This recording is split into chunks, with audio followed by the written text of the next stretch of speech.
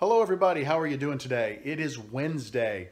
I haven't been in the shop for a couple of days. I mean, I've popped in once or twice, but I hadn't really done anything. I mean, had a lot of things going on. Last night we had Ken Rizza from Woodturners Wonders. The Ohio Valley Woodworkers Guild invited Ken. He was on his way back from the AEW in Kansas City, and he's on his way home in Atlanta, and they invited him to stop in, and the gentleman that lets us meet at his shop for our woodturners, the Indiana, Kentucky, Illinois Woodturners Club, is a member of the Ohio Valley Woodworkers Guild. And so they had a get-together at his shop, which is it's an awesome shop. I mean, this thing is awesome. And they invited Ken in, and he brought his trailer and all the stuff that he had left from the show. And he talked about his sharpening tools and his sanding tools and everything. And man, it was a great informational seminar. And then he gave us some deals that were really good. I picked up an 80 grit CBN wheel. It's an 8-inch CBN wheel. Now I have over here a brand new 220 grit CBN wheel that I got from him a couple of years ago. And I have an 8-inch low speed Ricon grinder that I never set up. I've been using my high-speed grinder. That's getting ready to change. Also, while we're there, he's got these new discs that he's selling, and they go from 60 grit to 600 grit, and he threw a bunch of packs out in the audience, and I caught one, so I got some of those, which meant that I had to buy one of these little pads, and it's got this little lock on the back. You put this little mandrel on it, and it's sanding pads. Now, I haven't been doing any bowls or anything like that, but, you know, you never know what I might get into, so that's nice to have. It may be overkill for a pen. And I got these washers. Now, I don't know if you've seen these washers before. I'll show them to you as I put the grinder together.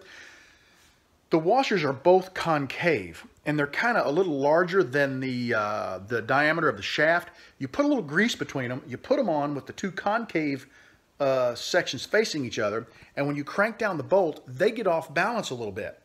What that does, though, is it aligns the wheel so that the wheel is perfectly balanced.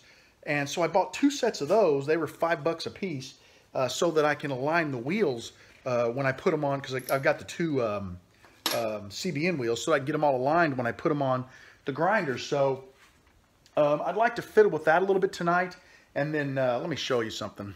This is my old 6-inch grinder. It is a high-speed grinder, and I've got my Wolverine system mounted to it.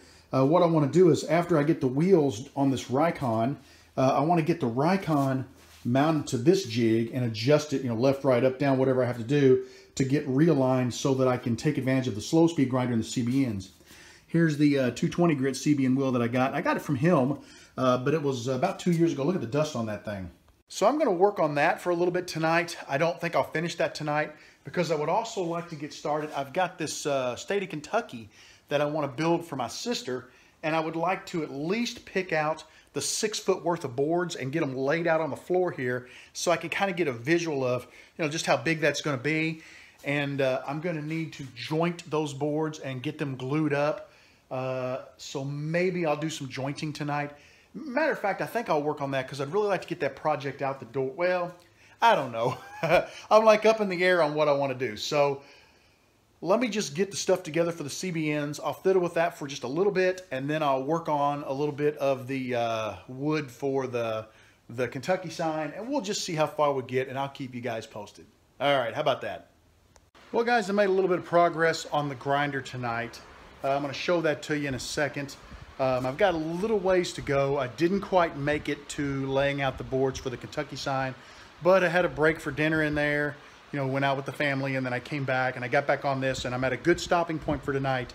Let me show you what I've got. I've got the grinder mounted to this board. It's the board that I used with the old grinding system. Gonna just basically reuse it. I've got both my CBN wheels. I got my 80 grit for shaping and my 220 grit for putting a nice edge on. When you mount this to the board, you'll notice I've got a riser block underneath of it. This little dot here needs to be 6 1/4 to 6 1/2 inches above the block.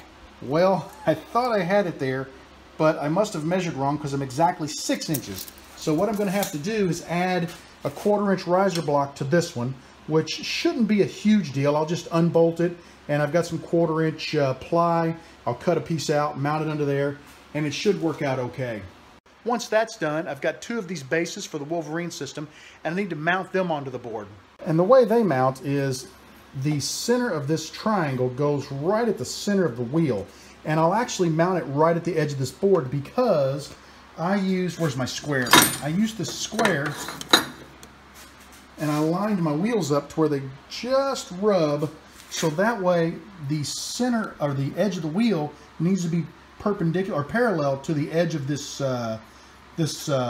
base, so I can just butt this right to the edge of the board, bolt it down with 3 screws, and I'm good to go. And like I said, I'll have to center it first, but I'm not going to mount these until I get my 1/4-inch shim under there. It's about 9:15, so I've had enough for tonight, so I'm calling it quits. I'm at a good stopping point. Like I said, the 1/4-inch board won't be a big problem. I'll unbolt that, and the shim that's there will be a great template, so I just draw my holes, cut it to the same size, bolt it back down, and I'm ready to put the bases on. So if I get out here tomorrow night, I can't remember what I have tomorrow night. I'm hoping I get back out here. I hope to finish that up, fire it up for the first time, and sharpen myself a tool, because I really have been dying to use this shaping wheel. I've got a bowl gouge, and a couple of fellows from my club came over and worked with me. One came to the house, and one I went to a wood carving show, and we had a lathe there, and those guys worked with me on using a bowl gouge. And I've got a bowl gouge, but it's got a traditional grind on it, and I want to do the swept back grind. That's what both of their tools had, and they taught me how to use that and how to ride the bevel and turn it into the cut, and it really cuts sweet. So I want to do that with my bowl gouges. I want to shape the one I have, and then I want to use this 220 to put that beautiful razor sharp edge on it. So hopefully tomorrow night we'll be doing that. And maybe then I'll also get a chance to lay out some of the wood for the Kentucky sign. So we'll see how it goes. Thanks for hanging out with me, guys. I'll talk to you later. Have a great evening.